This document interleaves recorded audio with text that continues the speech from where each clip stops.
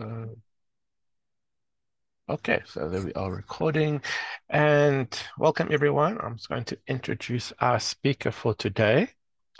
Um, Ms. Derylize Beukes is a seasoned manager of several diagnostic and research laboratories within the Center for Human Metabolomics here at Northwest University at Potchefstroom campus. She also has been involved in the development of multiple untargeted metabolomics methodologies across various sample matrices and has published numerous papers and 2 book chapters on the topic. She completed her MSc in Biochemistry, specializing in untargeted GC TOF-MS sputum metabolomics. So that's in the field of TB. And she is currently focusing on monitoring quality laboratory procedures by managing routine diagnostic processes and the overall staff training in line with ISO 15189 standards for SANUS accreditation purposes. And her topic that she's going to talk about today is specifically on LC columns, liquid chromatography columns, so intelligent selection based on target analyte chemistry. So I'm going to hand it over to Derylize. She has a presentation for us that she's going to play. All over to you, Derylize.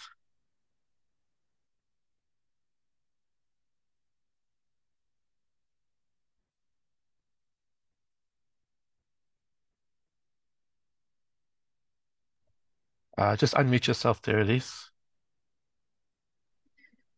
Oh, sorry. Let me just start that again. Thank you, Shane.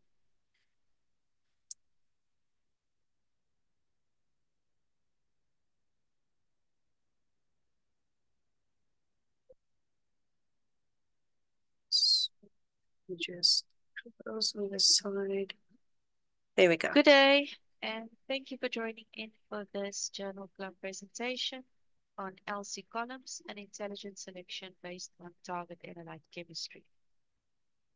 For this presentation, we'll first have a look at some background and underneath the concept, and we'll then have a look at the different column types that are available, as well as the column chemistry of each. And then ultimately, how would you go about selecting a specific column for a specific application, also considering the analyte chemistry involved, and then we'll have some concluding remarks.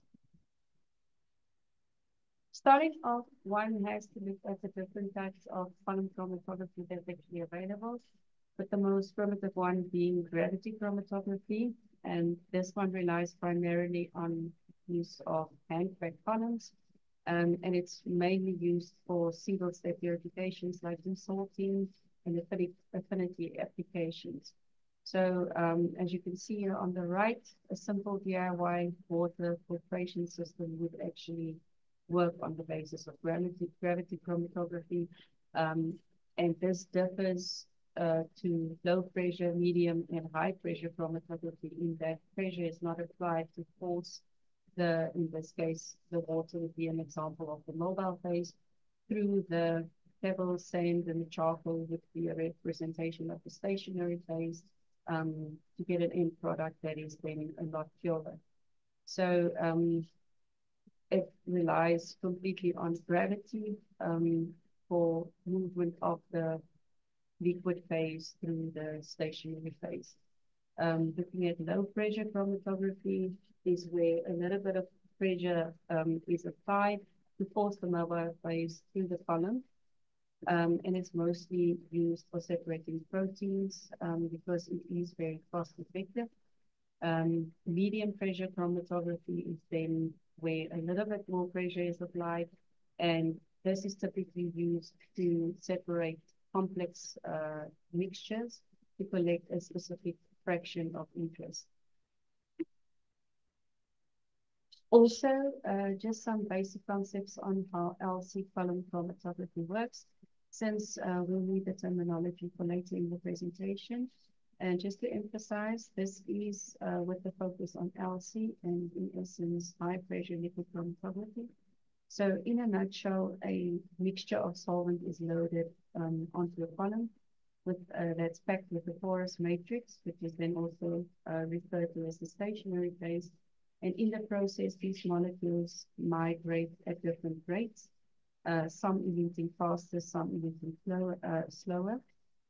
carried by the mobile phase then through the pollen. And this is then either promoted or inhibited by the specific nature of the stationary phase or the mobile phase as well, and also the target analytes that are involved.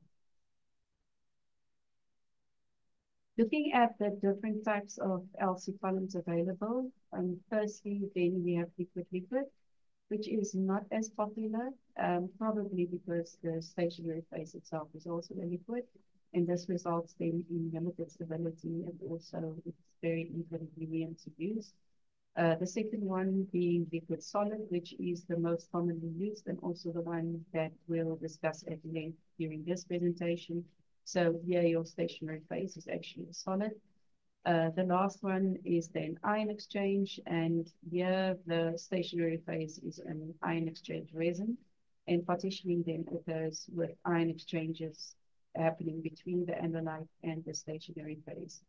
And then these different type of columns is then either used in one or two different chromatography modes.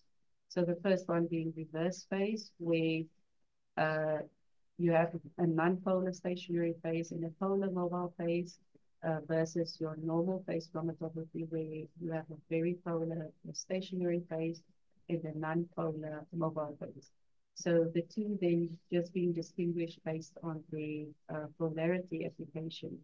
And with reverse phase, you then have solvents that are more, or mobile phases that are more aqueous, such as acetonitrile, methanol, combined with water in whichever ratio.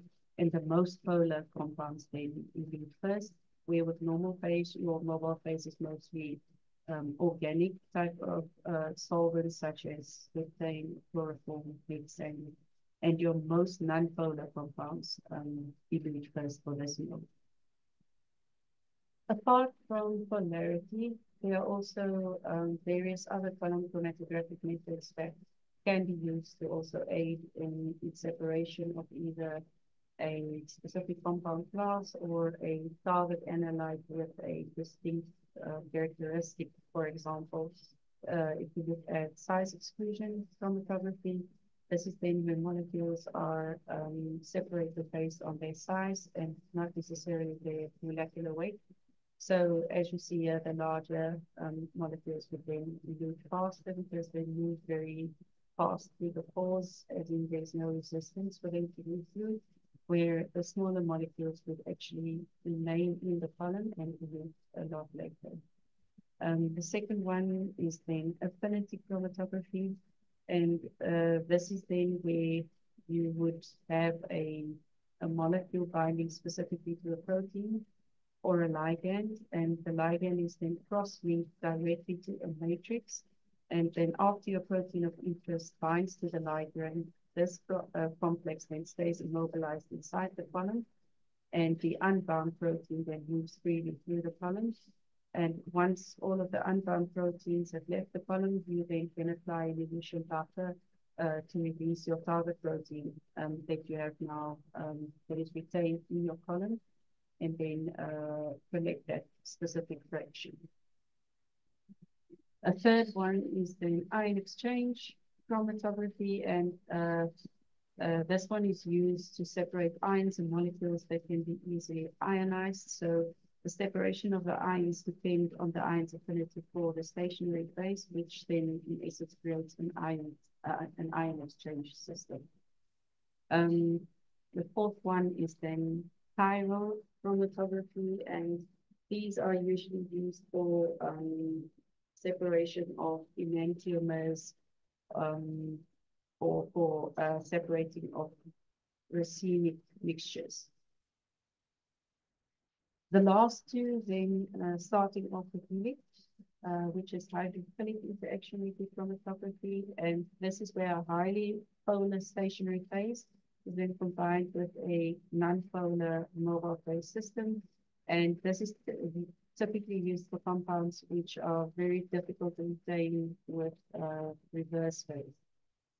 The last one, namely HIC, or hydrophobic interaction chromatography, So this one is mostly used to separate and purify protein molecules on the basis of their hydrophobicity. It can also be used for samples with high ionic strengths. So overall separations of substances based on their varying strength of interaction with hydrophobic groups attached to an uncharged gel matrix. In this slide, then, just a summary of the LC modes and type of chromatographic methods we just discussed, along with a summary of the mechanism involved.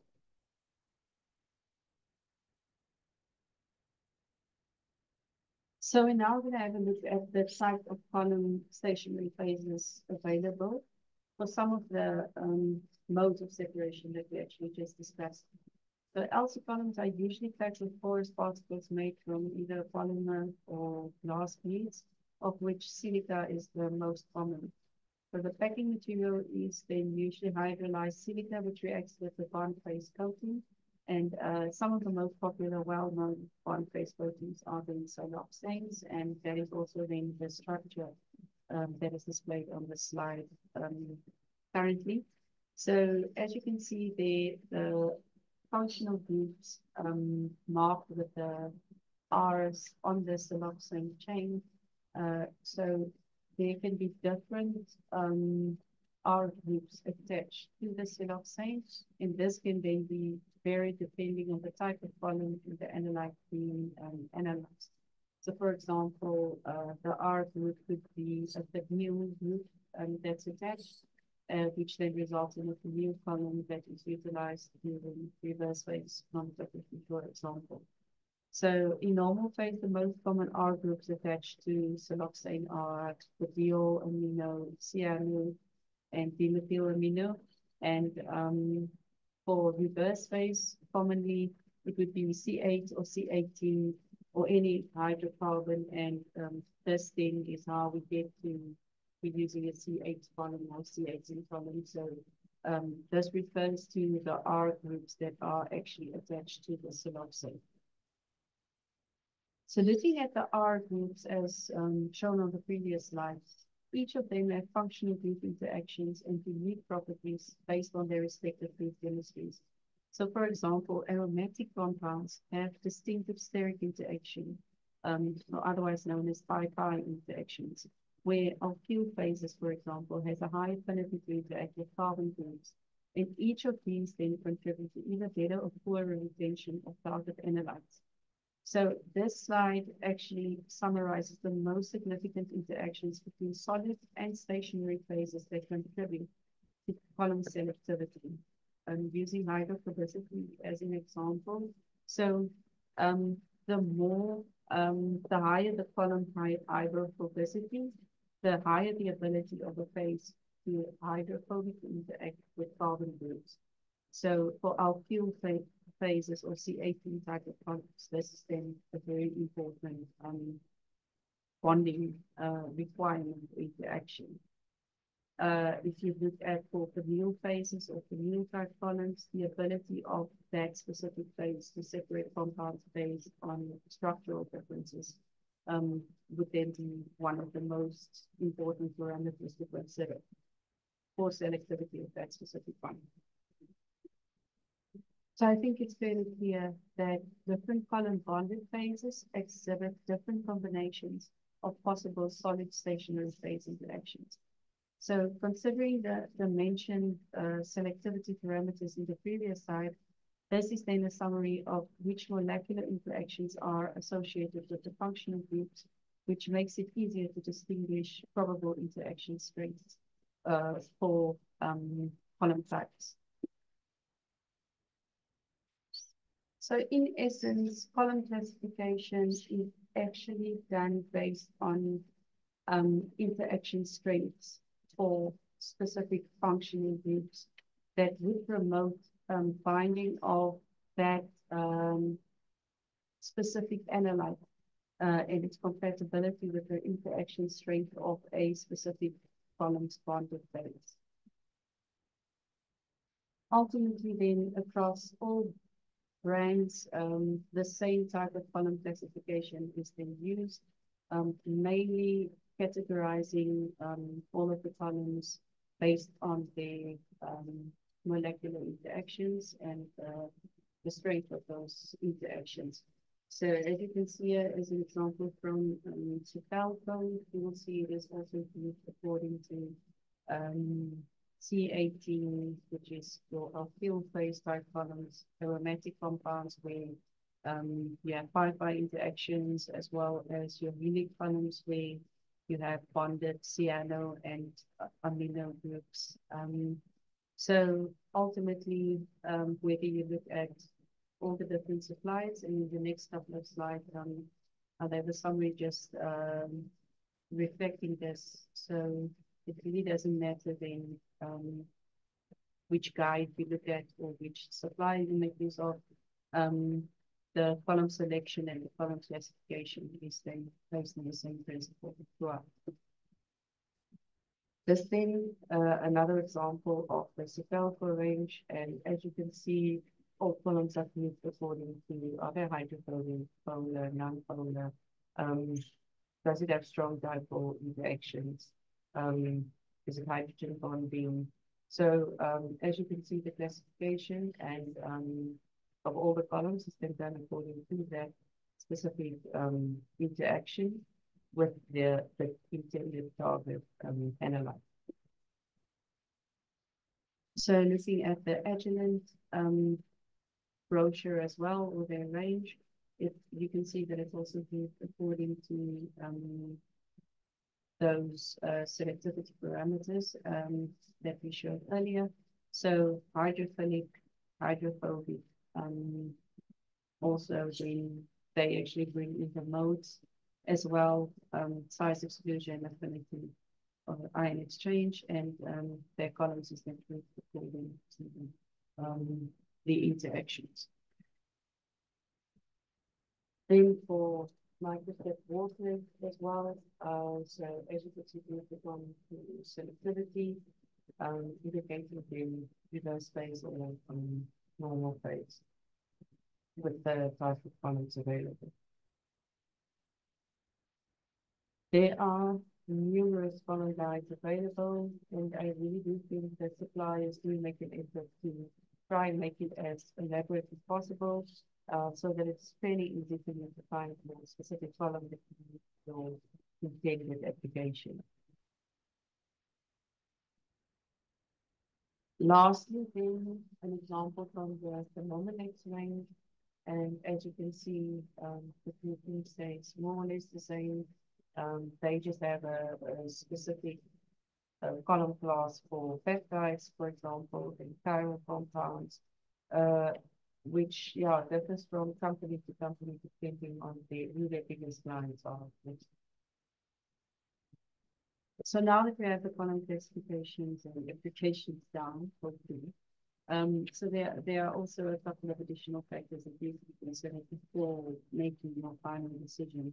So as you know, mass spectrometry or MS is one of the most popular detection techniques for LC, but it's also a technique that's not compatible with many mobile phase buffers and solvents that are used, for example, in UV detection. So in addition to this, the column dimension must also be taken into consideration, as well as the compatibility of your mobile phase with your specific phase, and also the analytical platform that you would like to use. So the correct mode of separation, the specific compound structure, the solubility, like looking at the log P values for that specific analyte, all of these need to be taken into consideration as well. So for reverse phase, you usually want to perform high resolution separations on a wide range of compounds. So the selection of your mobile phase is one of the very important things to ensure selectivity and detection of your specific target or analyte of interest. With ion exchange, it requires inorganic buffer solutions. That's also mostly not compatible with MS, so also wanting to consider. We've touched on some of the analyte properties and how it relates to the ultimate separation that you'd like to achieve. So this slide then just a summary of some of the critical factors that you actually have to look at before you make the final decision. So, for example, is it an acid or a base? So yeah, the chemical composition and structure of the analyte is really the important thing that will determine which decisions you make further down. So what is the hydrogen bonding capability? What's the log P value and how soluble is the analyte action?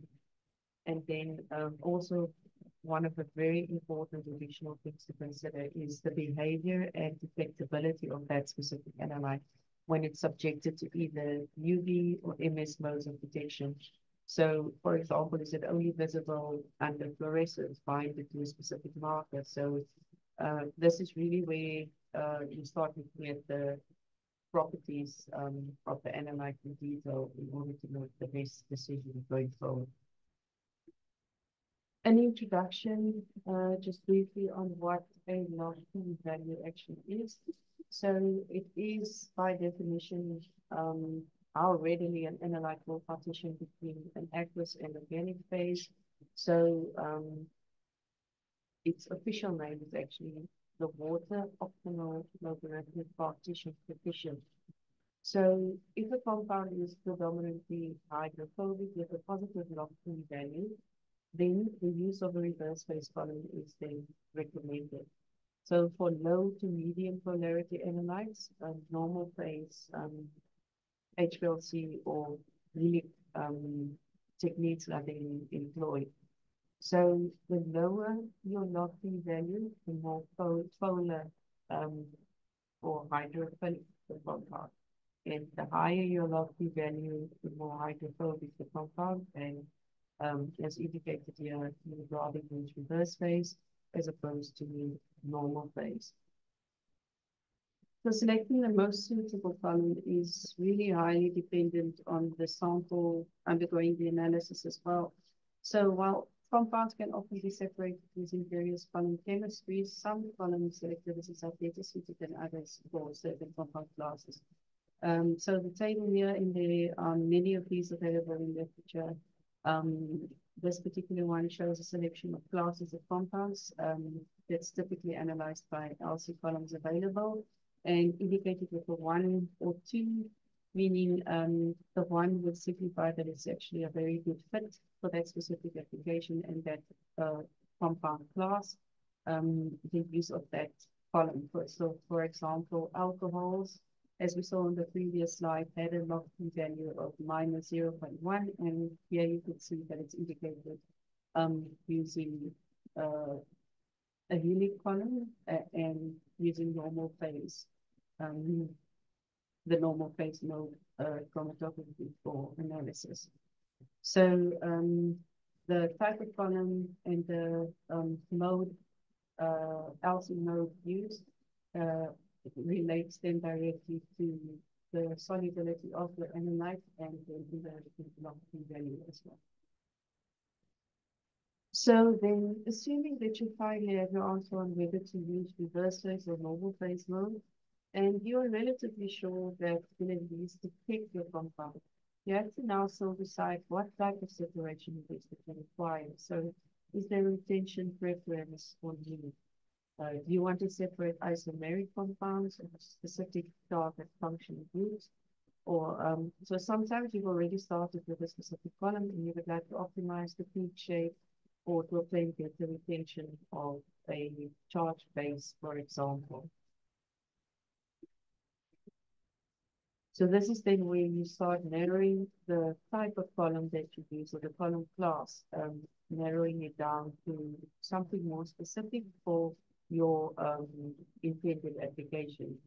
So if you look at simply, yes, you decided I have to reverse phase, but now you have an option of using either a C18, a C8, or a C4 column, and these differ based on the percentage of the carbon content for that specific column. So you typically see that with a C18 column, compounds tend to be retained a little bit longer, and as you're moving to a column with a lesser carbon load, your retention time then also decreases.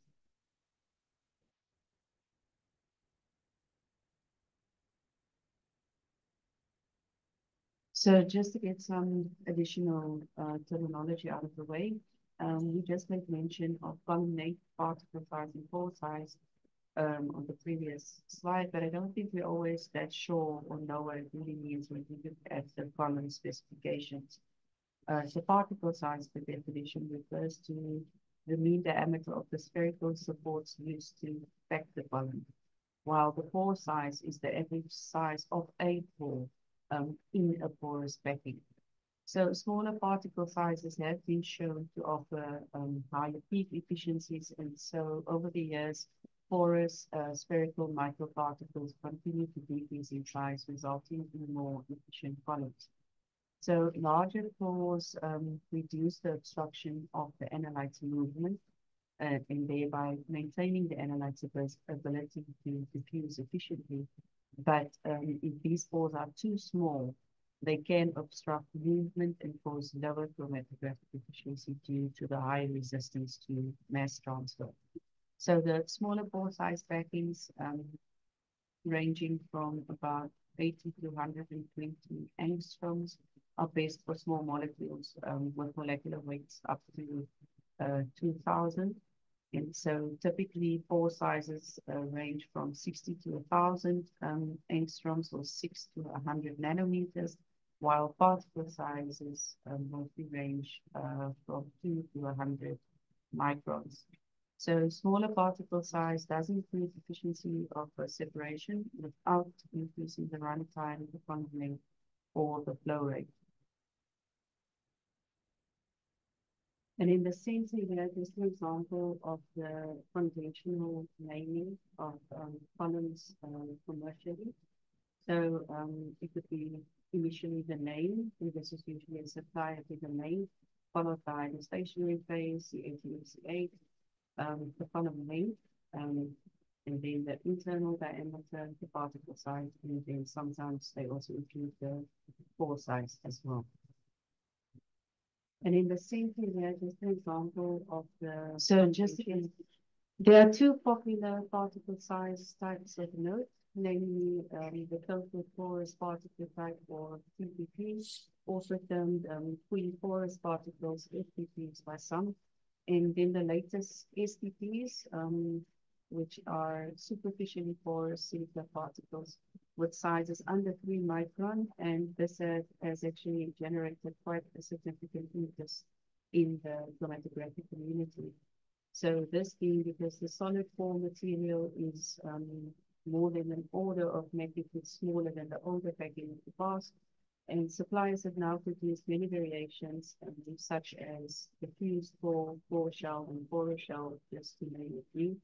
So all of these utilizing the SPP technology with the thinner shell, where molecules can then diffuse into and out of this thin layer very quickly, even at high flow rates, and thereby improving mass transfer kinetics.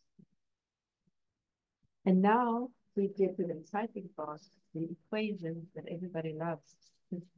So I think this is probably the reason why many seem to be afraid of quantum chemistry. So when you do open up a guide, there's sometimes a vast number of equations that does cause some confusion, because which parameter do you now rate as the highest or the most important? So today I'm just going to go through two of the utmost important parameters. So they are the highest contributors to your ultimate separation. So the first one being resolution, and the other one being efficiency. So resolution is impacted then by K, alpha, and N. K being the average retention factor, alpha your separation factor, and N the number of theoretical plates for your column. So K and alpha is then determined by the composition of your mobile planes, the stationary phase chemistry, and the temperature. N is then affected by your column length, your particle size, and your pore size. So chromatographic resolution is then most influenced by selectivity. So as you can see on the graph, um, selectivity is the one you can see that is highest proportional to the other two. And this one then also, if change does have the most impact on your ultimate resolution. So, for example, if you do struggle with trying to get compounds separated, it is recommended to first look at your composition of your mobile phase, the stationary phase chemistry, and the temperature, since those contribute the most to your ultimate resolution achieved. So it would be better to change those parameters instead of changing the column length or particle size or pore size, for example. The second most important one then being efficiency, which is evaluated by the Van Beumke equation. So it evaluates efficiency as a function of linear velocity of flow rate, where h is then the plate height, and this is determined by dividing the column length by the calculated number of theoretical plates. So the ultimate goal is to get a small plate height in the end. So the smaller the plate height, the higher the plate number, and the greater the chromatographic resolution. So if you look at the image on the bottom right, you can see a representation of analysis done ranging from starting off with 5,000 theoretical plates up to 20,000. And as you can see, peak work then decreases with increasing N, or the number of theoretical plates. So also to note, so as your particle size decreases, the optimum linear velocity also increases. So on the curve, you can see here indicated dp 10 micrometer, dp 5 micrometer. So as particle size decreases, it does yield flatter curves within a minimal shift to higher flow rates. Depending on the scale and or efficiency of the separation you require, this table shown here, and once again, there are many available from suppliers, can help you to choose a column by the most appropriate inner diameter and column length for your needs. Depending on the scale and or efficiency of the separation you require, this table shown here, and once again, there are many available from suppliers, can help you to choose a column by the most appropriate inner diameter and column length for your needs. So it really depends on what you want to do. So if you want to maximize the speed of your application, 20 to 75 millimeter length would probably be okay. If you want to balance resolution and speed, about 100 millimeter work, and if you want the best resolution possible, 150 millimeter column will be used. So nowadays the 300 is not as popular anymore. So most of it is of between 100 and 150 millimeter length. There are also numerous specs and information available for predicted flow rates with increasing column length and inner dimension that can give one some indication of the respective loading capacities of the columns as well. So the inner dimension also plays a big role in the observed flow rates, which obviously decrease with decrease in internal diameter, but this also then results in limitations for sample volumes that you can. Looking at inner diameter and particle size, the use of smaller inner diameter columns do result in decreased solvent usage, since it uses less mobile phase to achieve the same linear velocity, and thus analysis time can then be reduced by increasing the flow rate. So in addition to this, the peak response is increased with small internal diameter columns. The peak height increases then as the column diameter decreases, which is beneficial when analyzing mass limited samples like we typically do and use in LC-MS applications. Particle size then also affects the separation efficiency and resolution due to the surface area available within a given column. But the higher efficiencies that you obtain is then also at the expense of higher back pressures. So as illustrated here in the chromatogram in the middle, we see an increase in back pressure from 48 bar for a 5 micron particle size column to as much as 337 bar with a 1.9 micron one. So typically 5 micron particles are suitable for routine analysis where samples are not particularly complex, though they provide lower resolution than 3 micron columns. 5 micron one also require much lower pressures and can require less maintenance than smaller particle size columns, so which makes them a good choice when superior resolution is not necessary. A smaller particle size column can then be chosen either to increase the overall resolution for more complex samples or to increase analysis speed by shortening the column length while maintaining the same resolution. Prioritizing specific needs helps to select the best suitable column material for different chromatographic demands. And then depending on the sample, the analyte or matrix, also the lab environment, for example, the instrumentation, and the separation goal, the best column choice can look very different from task to task, given the many different selectivities that are available for different column materials. So this is then the point where additional factors such as pH preference and temperature, sample throughput that you require, the column lifetime, etc., should then be considered before you make your final column selection. So this table here is adapted from the Sutalco column guide documentation, and it just shows an example of how recommended use of a specific column is ranked from 1 to 5 based on your particular need. So the success of a HPLC method depends strongly on the consistent quality of the stationary phase. And then also long-term reproducibility is obviously a key factor in achieving reliable results with your method. And if all else fails, and even after this presentation, you really don't know where to start with which type of column to use, which is hard to believe. There are some online platforms available. This online column coach from Waters is actually very helpful to check for alternative columns that you can use, perhaps to enter compound class and search the database for columns that was previously used for that specific application, and then you can just go your selection from there.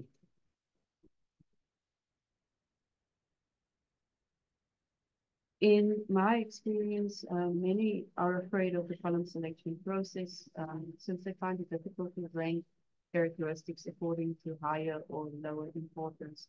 So I think what ultimately works best is just to narrow down each category and each requirement and really review the properties of your target analyte group, and then make tiered decision in each phase of the selection process.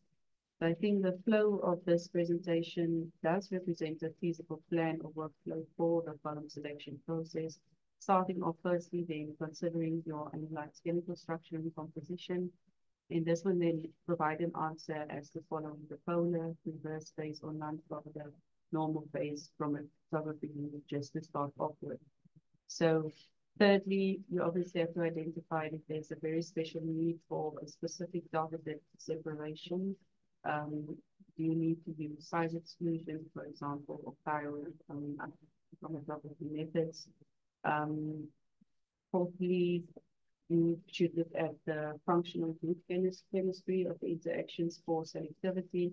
And this is the selectivity parameters we looked at where you kind of determine whether your analyte has more aromatic properties, where it's based mostly or interacts mostly using pi-pi interactions, or is it hydrophobic, etc.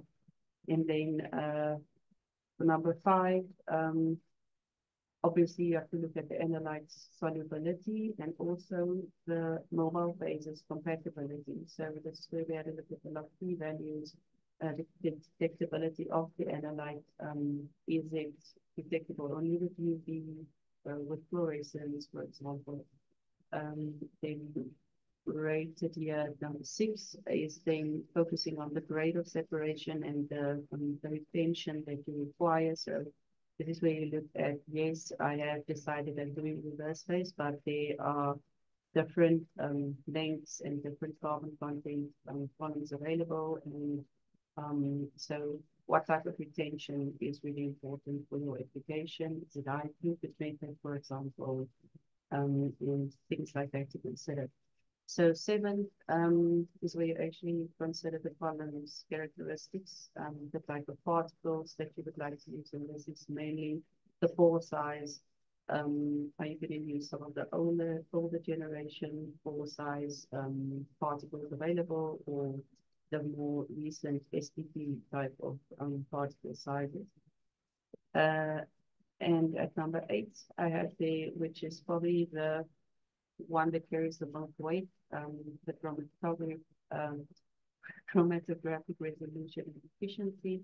So this is where you look at the resolution, the speed, and the flow rate, for example, how you optimize this to get the best column efficiency and the best analyte resolution, for example. Then at number 9, the required column dimensions. So this is where you decide this is the length that would be appropriate. The internal diameter, the particle size, which also then slots in with number 8, where you also look at consider the speed of the separation and whether the resolution and so forth is adequate. Then lastly, you have all the additional or specific needs, and this is like column life, how often are you going to be using the column quality once a month when you just perform an analysis, the pH, how stable is the pH, depending on the column life for that specific stationary phase, and then also the environment, the instrument that you would like to use it on, and also the temperature. And so in conclusion, finally, I think it's fair to say that understanding columns attributes, the particle technology involved, as well as the bonding technology, does guide one to make a better column selection in the end. And so in conclusion, in my experience,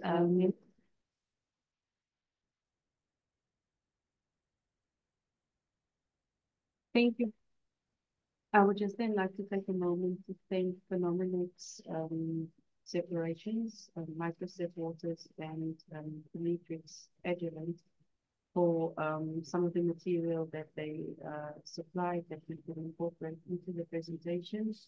And I would just like to mention that even though most of the information shown here is from the 3 different companies, these are the 3 that we use mostly for our application, and there are definitely other companies that provide similar products out there as well. These 3 were just referenced quite a bit because we are most familiar with their products and make use of it for our routine analysis. Thank you very much for joining in. And I really hope that you learned something that you can use and apply in your specific work environment as well. Thank you very much. Thank you, Derylize. So who are you in that picture? Oh, yeah, at the end. So that's Derylize at the end there. Right, yeah. So are there any questions or feedback comments for the presenter today?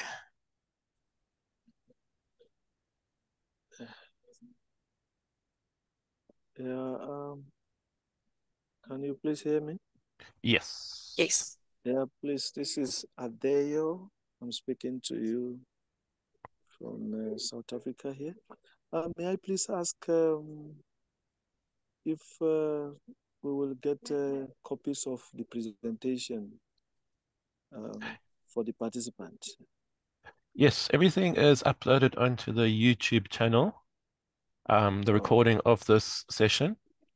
Derylize, would you be opposed to us sending the presentation? Not at all. It's okay. So if you like, you can email me and I can send you the actual presentation that has been pre-recorded by Derylize. If you want to stop at a certain slide and find more information there. Okay. Which email is that, sir, if you don't mind? I'll put it in the chat now. Okay. Thanks, sir.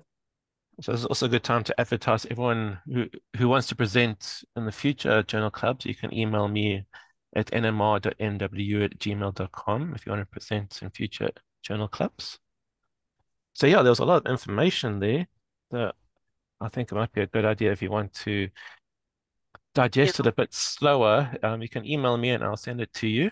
Alternatively, it'll be uploaded onto YouTube and you can play it again to get to the points where it interests you the most. Yeah, Yes, thanks so much. Thanks.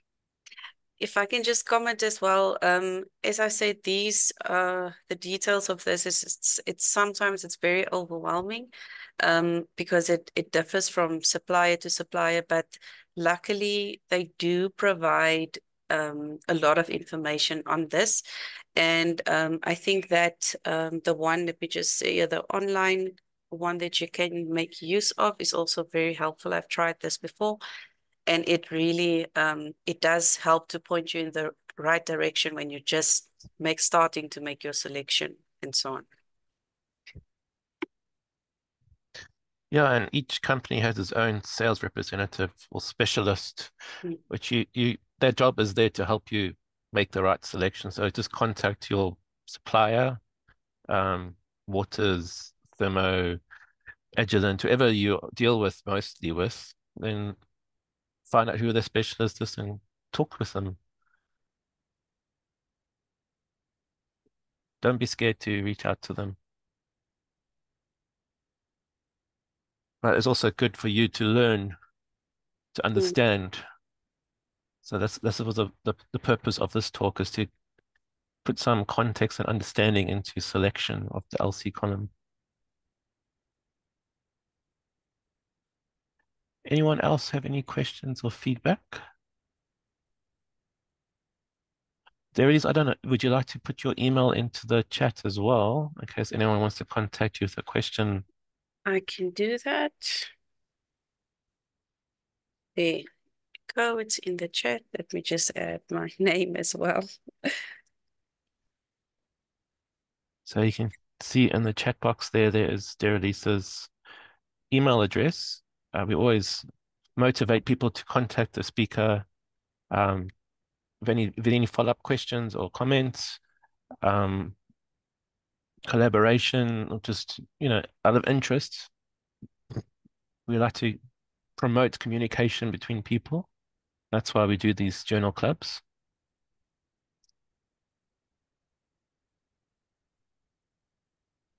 Okay, so if there are no comments or questions, I just want to thank the speaker again. Thank you, Derylize. It was a very nice presentation. It's a pleasure. Thanks, guys, for the opportunity. I really hope you learned something. I hope so too. Okay. Okay, thanks everyone for joining. We'll see you next time. Thank you. Thank you for the opportunity. Thanks.